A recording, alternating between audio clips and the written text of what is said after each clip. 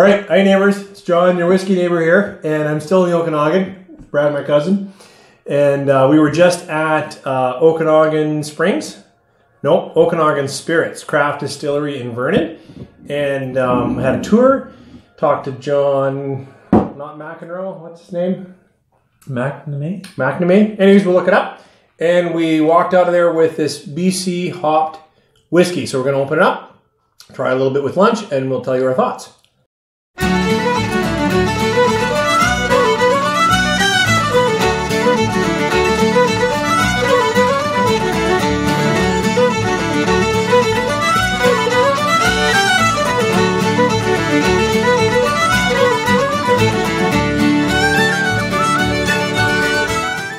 All right, back with Brad. We're opening up a bottle of the BC Hopp whiskey. Do you remember much about the whiskey, Brad? Do you remember? It's 42%. I know he said they filter it with like a cellulose filter, so it's not a charcoal filter. And he said not a cold filtering process. No. But do you remember, is this all barley? I don't think so. I'm pretty sure that like Tony, the part owner we were talking to, was pretty proud of their barley, their local barley that they source. Where was it they grow? Not coal. Coldstream. Yeah. Oh, I thought coal, like an old coal seam. No, not Coldstream. Okay. Coldstream. Cold. All right. Yeah. Anyways, it was local barley, and they put barley in a lot of their stuff. Actually, just about everything, even in their bourbon. Yeah. Right? Yeah. No, they use it. But I think this was corn and barley, though. I do. Yeah. And it would have been probably just over 50% barley. Yeah. I think it was a pretty high barley rate. All right. Younger than you'd think. They release a few different spirits. They had a rye that was pretty young, I think around 3 years. Then they have a bourbon that's also pretty young, 3 years. And then they have that single malt that's all 100% barley that they age 4.5 in ex-bourbon and then half a year in like a wine from Quailsgate? Quailsgate. Yeah, for sure. And then this I was hoping was also going to be 5 years, but I think it was pretty young too. I think he said it was right around the 3-year mark as well. Yeah. Aged in ex-bourbon though, and none of the port wine or rich wine finish. So anyways, what do you think? What do you got on the nose? Okay.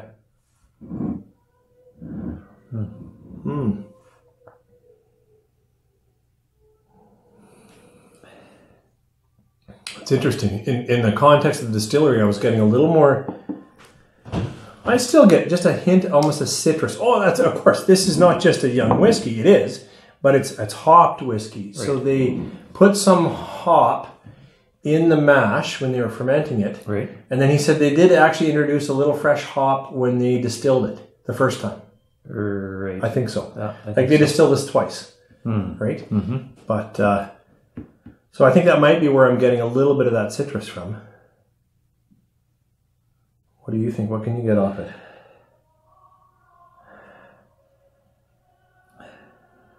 This is the first time I think I've had you on the show. Really? It is. Oh, for sure. Yeah, see, you got to talk while I'm sniffing. Well, no? Yeah, well, I'm just trying to... I'm working on this. I'm just saying, I think that would be a better... We both go for this. Okay, let's smell together. Okay.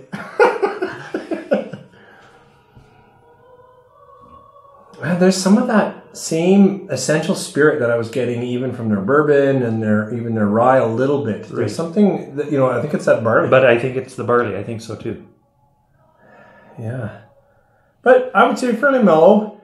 Not high sugars. It's not bowling me over with like a corn sweetness. No, not at all. Even though this has...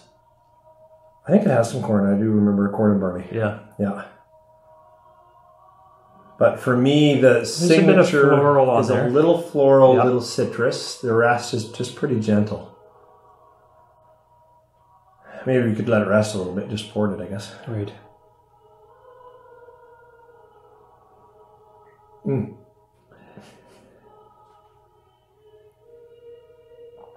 Sorry, went for a sip pretty quick. I would say a lot of their spirits have this pretty gentle mouthfeel. Like at first it's pretty smooth, Very smooth.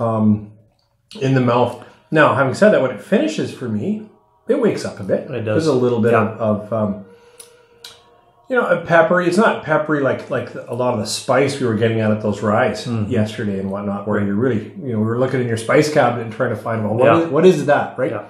I wouldn't say that kind of spicy, but a little character comes through on the finish.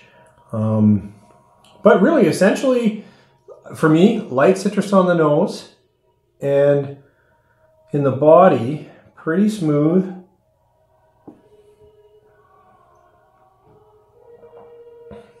Maybe with a little cereal sweetness. There is some sweetness, but it's not overpowering in any way. No, I got the sweetness as well.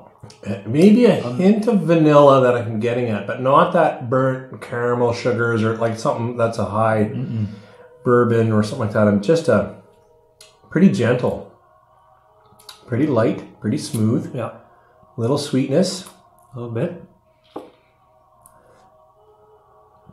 But the hop for me is more in the nose. Now I come back to it after you have a sip, I can get it more in the nose again too. Yeah, there's that floral from perhaps the hop more than the grain. It is a distinct floral, right? I would say though it's it's a pretty interesting bottle. It's local, small batch, of course, craft distillery. It's really nice to talk to Tony, the part owner, and John. I didn't get actually his role. I mean, he was certainly playing host with us and knew the process and gave us the tour. Gave us a tour. You knew the head distiller there, though, or the master distiller? No, I did not. Oh, you didn't? No. But he's known locally for... Peter Hahn. Yeah. Peter Hahn. Yeah. Oh, okay, but you didn't know. I don't know him personally. I thought you knew him. No. Okay, well, I would say, bottle at 42, that if you're looking for a fairly smooth, even though it's young, it's quite smooth, fairly mild. Certainly, there's nothing offensive in this for me. It's not that's putting me off. No. But the layers are... It has a very interesting nose, I think. Yeah? Yeah. You got any other flavors you want to share? Nose or... what do you get? It's just a unique floral on that nose, which I'm assuming is the hops. Yeah. Well, it could be anything, I guess, but I would link that with hops. Yeah.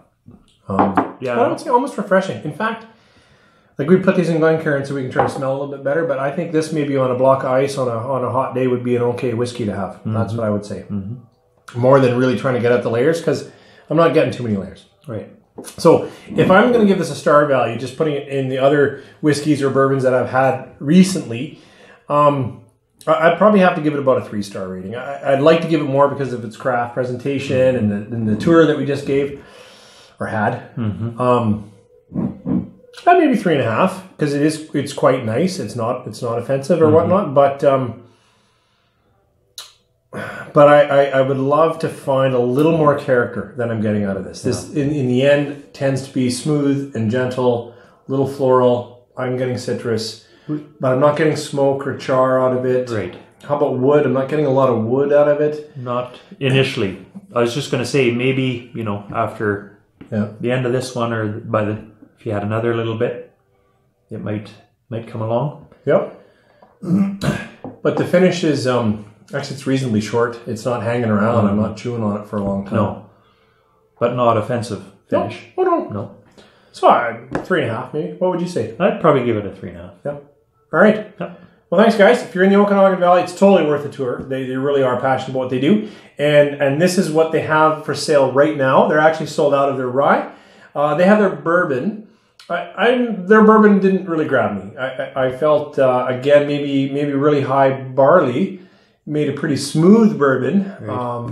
But I would want a little higher caramelized sugars in a bourbon. You're thinking of a bourbon, right? Yeah. But we had the good fortune of tasting their single malt, which they only release in fall. I think the next time they're coming out was on October. And Tony let us try a little taste, and it was great. It was fantastic. Yeah. That was really good. I would pursue that for sure over what we tried. But this is nice. It's certainly worth the tour and worth picking up. It's always good to support local. So thanks for joining us. Thanks, Brad. I think it's time for lunch. You bet. All right.